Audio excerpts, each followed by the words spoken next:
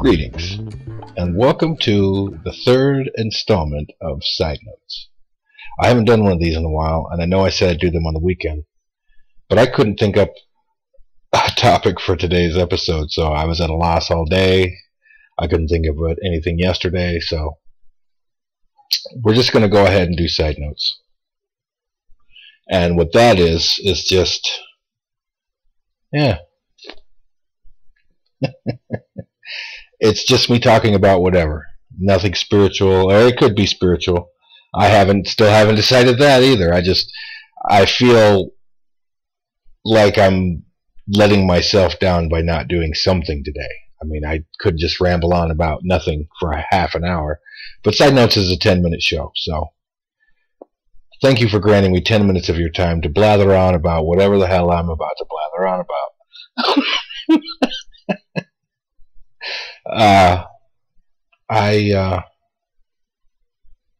I still don't know what in the hell I'm supposed to talk about today. I just brain freeze, creative block kind of thing.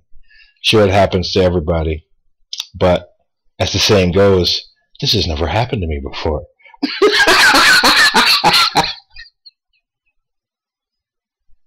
Let's see if I can at least last 10 minutes. So mundane items. I got a mundane topic. Not really mundane, but it could play both ways, actually. I'm a video gamer. I play video games, and some people call it escapism. But then I try to preface the statement that I'm a gamer by stating that I don't watch television. So that's my form of entertainment. Most people, their main form of entertainment is to watch television, and maybe they play a little bit of video games. Okay, here comes the part where I justify mine. I play video games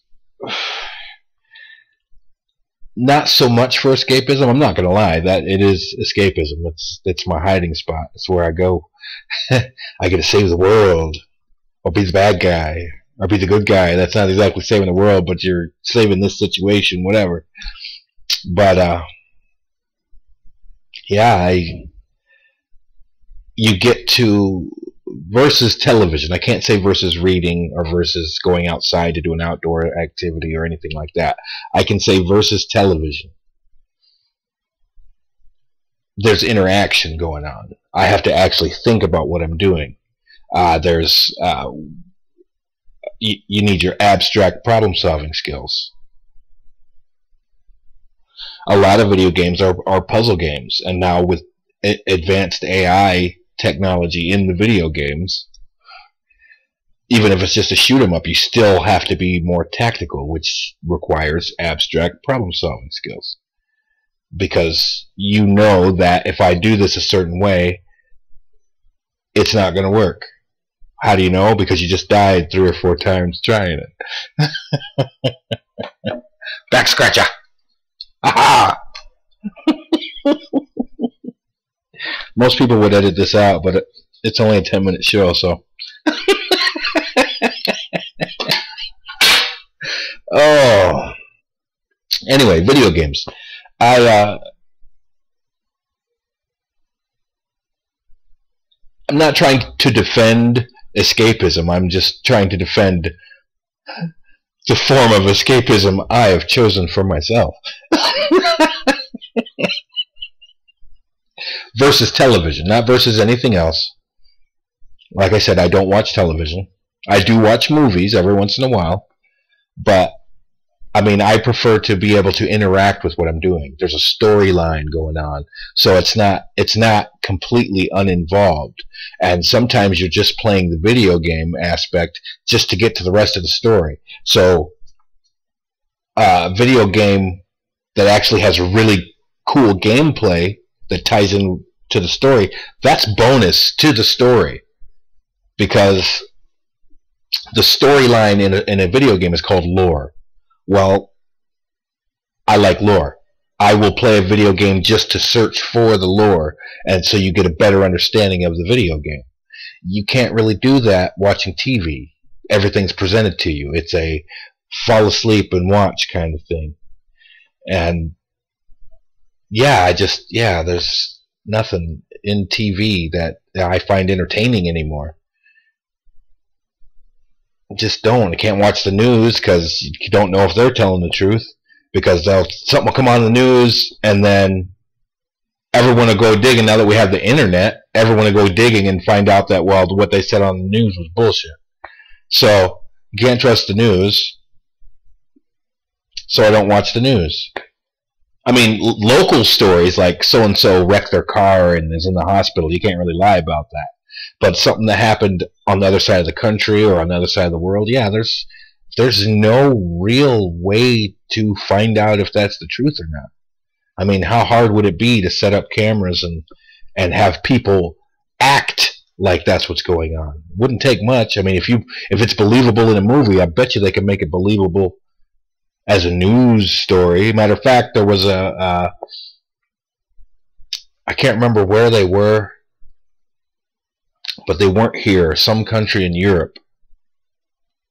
They faked a news story and then released it, and all of the American news outlets ran it as a real story, and then the European news, the European company that made that footage came out and said it was fake. But instead of admitting they were wrong because they had all these experts verify the footage over here in the States, instead of saying, oh, we were wrong and yeah, we kind of screwed up, they impugned their honor for releasing this bad footage, and it's wrong of you to do that, and now you've undermined our authority and blah blah blah blah blah. Dude, no, you said you authenticated this and verified it with not professionals, what do they say, what is the word I'm looking for? It's not professional, it's experts. That's what it is. You had experts verify the validity of the footage and the authenticity of the footage, and then it turns out that they point blank, yeah, we made that. And instead of saying, oops, yeah, maybe we didn't do the digging we said we did, they said, well, you're going to undermine our authority as a media outlet. But see, that's what you get from TV. Video games, it happens the way it happens. You get your puzzles, you have to think, you have to actually use your brain to get through certain situations. I feel like I'm apologizing for playing video games, but I guess I'm just justifying my form of escapism.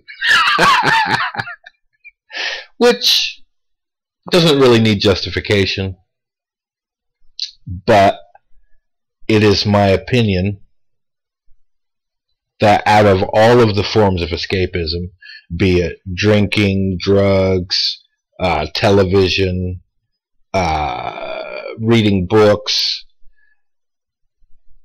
I would say the two best forms of escapism would be reading books and playing video games. And not just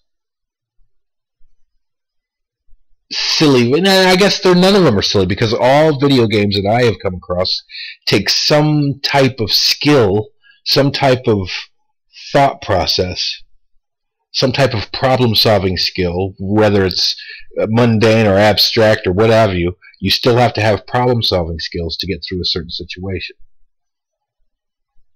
So, and reading a book, that just helps to expand the imagination, among other things. I mean, because when I read a book, I'm there. I'm in the book.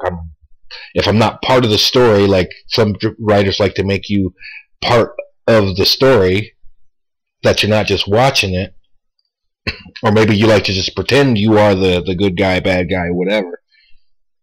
But I'm there. I'm smelling the leaves. I'm feeling the breeze they're talking about, you know, and I can see the car accident and the people shooting. And to me, that's no different than a video game. So I guess in the more in-depth the video game, you get to be in awe of the just the level of creativity of the people that wrote the story, the people that designed the art, and the people that implemented that art into the game, and how it comes together. Making a video game is an art in itself. Not to mention the graphics. Oh my God, somebody had to draw a picture of that first, and then somebody else had to take that two-dimensional picture and make it a three-dimensional object within the game. And some of these games are just so beautifully done. It's just, yeah. So, my favorite form of escapism is video games. It's actually reading, but all my books are in storage in Michigan, and I live in Arizona. So, I'm left with my video games. So, yeah. Why don't you leave a comment down below and let me know what your favorite form of escapism is. Mine is video games and reading. Alright. Anyway, if you liked the video, go ahead and click the like button, please. And I wouldn't imagine you favorite a 10-minute video about video games, but if you'd like to, go ahead. But if you'd like to see the main show, if you subscribe to this video, you will be subscribed to the main channel, which is Greetings. Whether or not you like the sound of my voice, I don't know. If you've watched the other videos, you'd get the reference. Anyway, I don't know what to say to end this. It's not the main show, but I'll do it anyway, in the same vein that you normally do.